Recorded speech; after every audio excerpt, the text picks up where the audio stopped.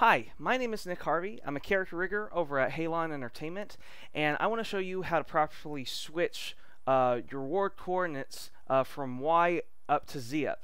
Now, you're mainly going to do this if you're going to be like working with within video game engines such as like the Unreal Engine or Unity, because sometimes they got the Z up rather than the Y. So, and when working within Maya, the default is Y up.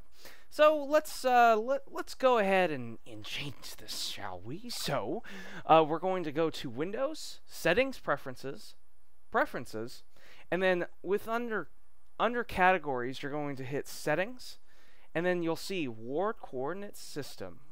Yes, this is where we're going to change from Y to Z. Really easy, right? See, now you can see within your HUD that, like, as soon as you hit that button up there, your world coordinates will be Z up, which is great.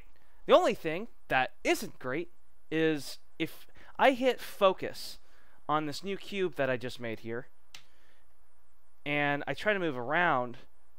Oh man, look at this. Look at this weird navigation. I hate this. It's stupid. It's dumb. You don't want that. I don't want that. Nobody wants that. But how to change that? Well, I'm going to show you. So you're going to hit View. Then you're going to go to Default View.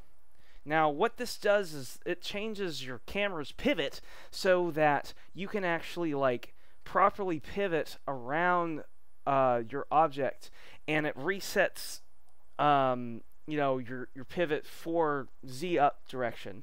Now let's say, you know, I want to change this back to Y up because I just, you know, I don't want to work in Z up anymore. Well, I'm just going to go back to Settings, Preferences. I'm going to hit Settings, and then I'm going to hit Y.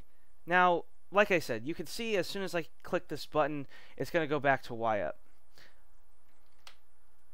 But look at that, we kind of have the same issue, which, you know, all you got to do is go to View, hit Default View, and then you're golden. So, yeah, I just, you know, I wanted to make this because I think I saw a forum post on this stuff, but I saw nothing on YouTube, so hopefully this helps you out like it did me.